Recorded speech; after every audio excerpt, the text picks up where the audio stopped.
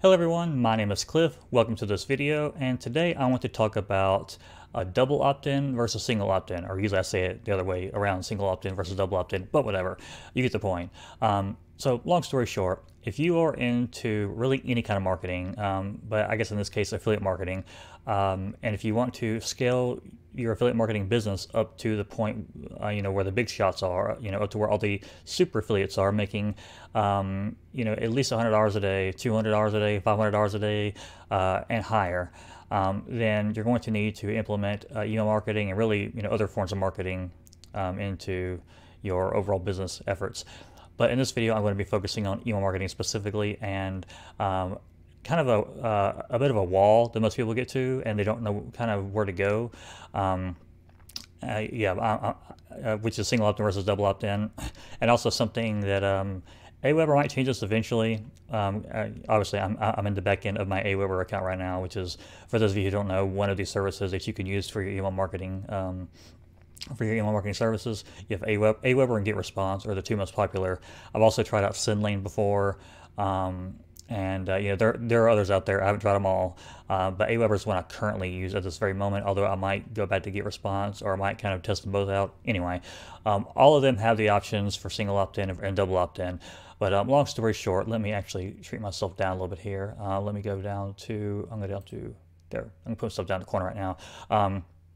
Long story short, you will go to a website like this one right here that I found. This is a pet-based website. This is actually petfinder.com. And I just wanted to find an opt-in form in general. So obviously, you would go to any site, any site that has an opt-in form, you're going to have to put in your email address. And once you put your email address into an opt-in form, the person who owns the site, who obviously installed this form onto their site, has to make the decision as to whether they want you to go directly onto their email list once you hit the button. Once you hit the submit button. This one is more complicated, but most of them just have an email address or email address and first name. Once you hit the button to submit it, they have to make the decision as to whether you go onto their list right away, or whether you receive a confirmation message confirming that you want to be on their list, which looks something like this. And there are pros and cons to it. So I've actually written a few down. So the arguments for this are that you get more qualified leads because they have to go through an extra step to say, yes, I actually want to receive this. So they're more likely to remember who you are, and therefore you'll get higher quality leads. You're also less likely to be reported for spam complaints, which really, I personally think that as long as you engage in good ethical marketing, that you're less likely to be reported for spam overall. But some people say that you're less likely to be reported for spam. And you also are likely to get lower autoresponder fees. I do not know if Aweber only counts your opt-ins that have officially opted in, or if they count even the ones that are pending. I don't know. You get lower autoresponder fees just in general. For example, I know that counts. I know it's that way with places like GetResponse. But generally speaking, you get lower autoresponder fees because you're filtering out the amount of people that come in, and actually, you limit the amount of people that you're paying for because you only get the most serious people. That's what I'm trying to say. The arguments against it, like I said, because people have not confirmed their opt-ins, it will actually cost you leads. If you send 100 people to a page and they have to go through an extra step of confirming their email address via an email that they get like this, then a lot of people are just not going to bother with it, or they're just going to be too lazy. Sometimes I'm too lazy, but if I want the information bad enough, then I'll confirm my subscription. But at least they know that they're on my list. So it will cost you leads based on the unconfirmed opt-ins. Your list will grow slower because not everybody's going to confirm their subscription. So versus going straight to your list, not everybody will go straight to your list. If they don't make it through this barrier, they don't end up on your list. So your list will grow slower. And then if you get into paid advertising in the future, your ad spend will be higher if you're doing it like cost per click. If you don't know what cost per click and all that is, essentially, if you spend money to get 100 people to see your opt-in page, and you have a certain number that opt in. If they are single opt-in, then they'll go right on your list, but they're double opt-in, then they have to go to this step first. And since it's an extra step, you're going to get less people actually winding up on your list, and therefore you're going to end up spending more, basically in the long run. Sorry, my words weren't coming out properly there. So yeah, my verdict is the confirmed opt-in is not really needed. I don't really see a benefit to it. I can understand why some people use it because, yeah, you are making the person go through an extra step to get the information that they want to get, and this could be, I guess you could say that the leads are higher in quality and more qualified to some extent, but at the same time, it also depends on how you treat them once they get on your list. So if you just send them a bunch of junk emails and a bunch of spam emails, then the quality of your list upon entry, I guess, the quality of your list from the time that they enter your list is going to degrade over time. So, you still have to treat your list with respect and, like they actually matter and give them what they want for them to remain high quality leads. Because it doesn't matter how qualified your leads are, how high quality they are, if you treat your list like garbage and treat them like they're just throwaway numbers and statistics, it's not gonna matter long term.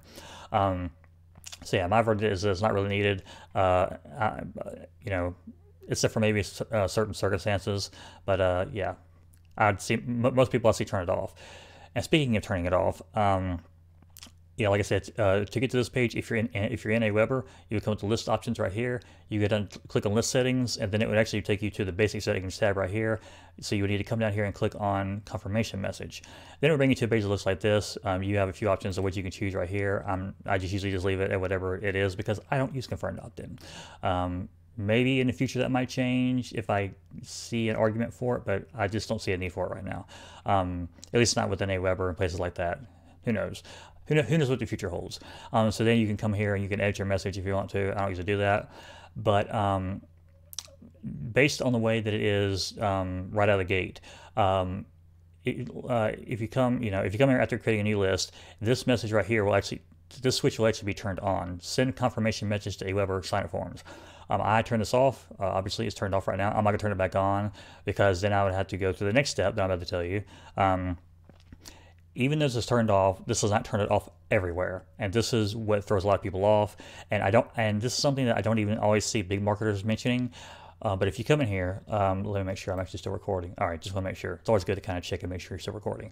But if you come over here and turn this off, this only turns it off if you are using the Aweber forms directly hosted within Aweber.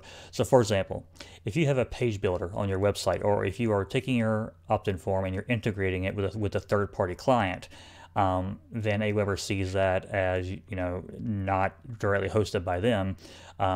So for example, if these people over here use Aweber, then they're plugging it in, this is not an Aweber hosted form. So they're using some kind of, if this is a WordPress website, then they're using some kind of some kind of page builder, and they're integrating it with their page builder. So if you did that, then it doesn't matter if you turn this off or not. You have to reach out to Aweber directly and get them to turn it off. Now there's two ways that you can do that. One way is to call them.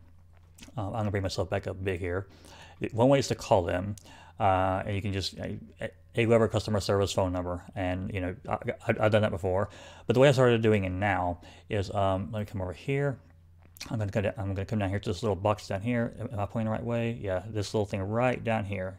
You're right there by my thumb. I'm doing this at a very awkward angle, but yeah, you can see this little blue thing down here. You go down there, you click that, and it starts up a chat. You start the chat with Aweber staff, and I'm gonna come back over here now because that's getting kind of weird. Let me come back down a little bit. I guess that's good enough. You start up a chat with Aweber, and you basically tell them, hey, I want to disable double opt-in or confirmed opt-in. It's basically the same thing, just a different way of saying it. I want to disable that for my list called, and then whatever your list name was that you created, you would get in that list name. And chances are they're going to ask for, chances are it will go one or two ways. This is the way it always happens for me. I don't know why it's so different depending on who I talk to. But it's a flip of the coin. You will either get a representative asking to see your email sign-up page, and I did this a few days ago, and I hadn't connected the back end, so I had not connected the sign-up form to. I just hadn't connected everything on the back end. So I basically sent them to a page that kind of looks like this, but when you entered in your email address, it didn't take you anywhere because I hadn't connected it on the back end like I just said. And that was that kind of slowed the process down a little bit. But they asked what kind of integration I was using on the back end, so I told them, and they kind of went on ahead and disabled it completely, disabled confirmed opt-in completely on the back end. I don't know why they make it such a headache, but they do.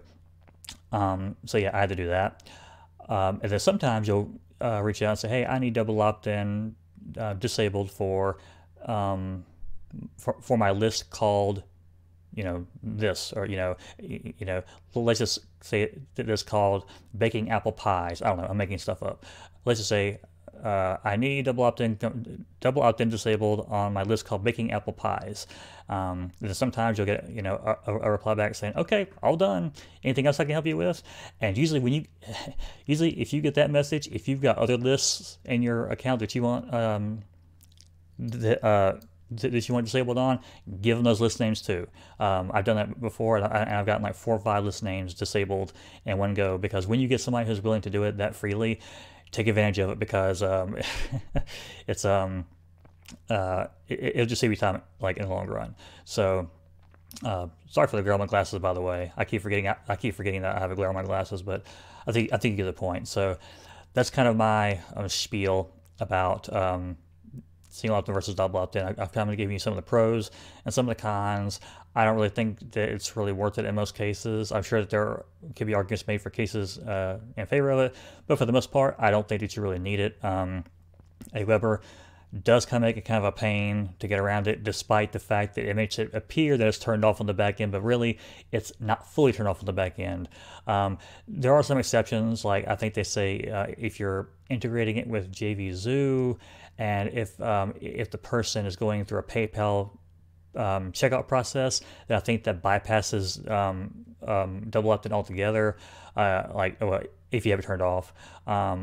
I think, but you also might want to contact Aweber, because I don't know.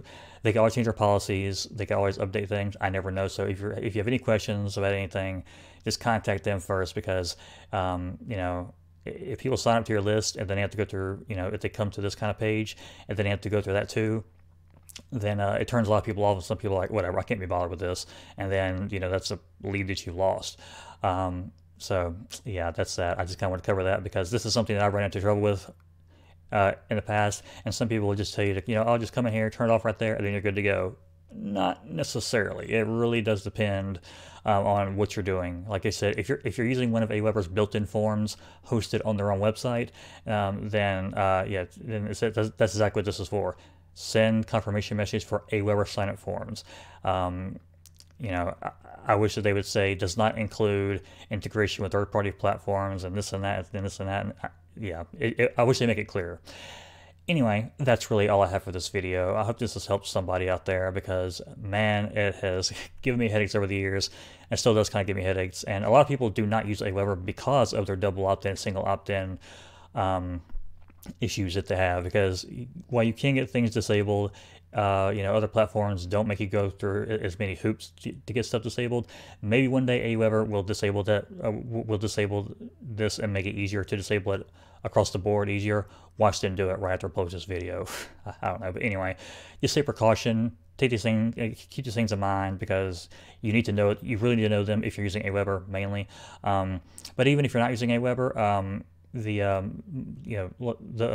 pros and cons that I laid out for single opt-in versus double opt-in, either way, those still something that you need to know and keep in mind. So with that said, thanks for watching. I hope you've gotten a lot of value from this video. If you are interested in learning more about affiliate marketing and taking your affiliate marketing business to the next level, then check the link below in this video's description. And with that said, thanks for watching, and have a good day.